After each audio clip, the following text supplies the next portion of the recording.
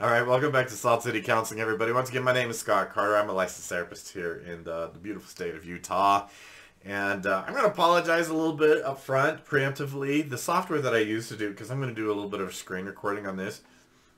The software that I use for screen recording is really glitchy. But it's super user-friendly. It has easy, simple features on it. And I'm trying to find like a good working screen recording software for cheap or for free. It's a challenge. I don't have time to learn complex softwares. I don't. So if anybody has any recommendations for a good screen recording software, as a side note, maybe please leave a comment below. That would help me out a lot. I just need to be user friendly and not so glitchy. So I apologize up front that this software is glitchy, but it has the best functionality in terms of controls for sharing my screen. So in this video, I'm going to talk about my 12 rules for high conflict custody and divorce. Now, these rules started out as 5. I did a video probably at least 2 to 3 years ago on my 5 rules for high conflict custody and divorce. I've upgraded them to 12. And over the years, I've just kind of improved on my methods, improved on the, just worked on it, got more perspectives, got more feedback, kind of seen what people are dealing with, what people are struggling with. And so I upgraded my course because I had a course on Udemy on my 5 rules for high conflict custody and divorce, and it badly needed an update. And so I updated it to 12 rules, and that course, the 12 rules, is on my new website, highconflictcommunity.com. All that link is in the description below. Sorry, my phone is buzzing. I just want to make sure it's not something for work. We're good. And so I'm actually going to share one of my rules in this. And the reason why, one of the main reasons why I felt like this set of rules needed a drastic and dramatic and important update was I realized that there was a lot of logistical stuff, like do this and do that, sort of by the book type of stuff. Whereas not very many of the rules sort of focus on sort of the psychological game of it. These 12 rules are mostly for people like that are court involved. And so the original 5 were mostly geared towards people who are court involved. Same with these 12 rules, but here's the thing, is these 12 rules focus more of that psychological and mental game. Because, quite frankly, that's what it is. So I'm going to share here, let's go to my screen. So I'm going to share rule number 11 in this, okay? As well as kind of the homework assignment. So rule number 11 is to shift the focus. This has to do with court, right? And what I've noticed about family court, if you're new here, by the way, I'm very down on family court. I'm really down on family lawyers. And actually, you know what? Before we get to this, I'm going to get my housekeeping out of the way. Please subscribe to my channel if you haven't already. Help me get to my first 1 million, man. I'm super close. So hit subscribe if you have a viewer question having to do with high conflict divorce, custody, personality disorders, mental health in general, blah, blah, blah. scottc at Salt City Counseling is my email address. You can leave a comment below. You can leave a question. My arm itches. You can leave a question in the comment section below. If you really like my content, please hit the tip jar, Venmo, Cash App, PayPal. And if the more people that hit the tip jar, the more it will enable me to keep content going like this to you. Okay, so let's get into rule number 11 here, which again is shifting the focus. Here's what I've noticed about family court, man, is that like family court, they seem to, here's my disclaimer. I'm going to talk very poorly about, I'm going to talk down on family attorneys and family court.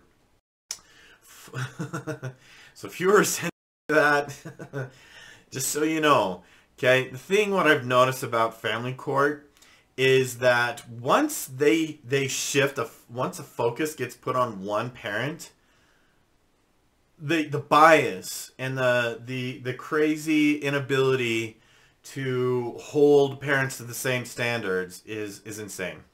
And so rule number 11 is to work to shift the focus, okay? And it's going to take time. I've noticed that with family court, one parent, like there's a report that the kids are tying each other up and leaving each other in the closet for hours and hours on end. Or one parent has got, like borderline parents, for example, they're notorious for leaving the children unattended for hours and hours and hours on end. And the home essentially becomes the sequel of to Lord of the Flies. And but if the court is too busy looking at the other parent and scrutinizing them, it's like, oh, well, we heard the kids were up too late on a school night. And you're like, hello? And right, what about Lord of the Flies Part 2 happening over there? And quite honestly, family, this is just one of my gripes with family court, is their inability to equilaterally treat the both parents with the same standards.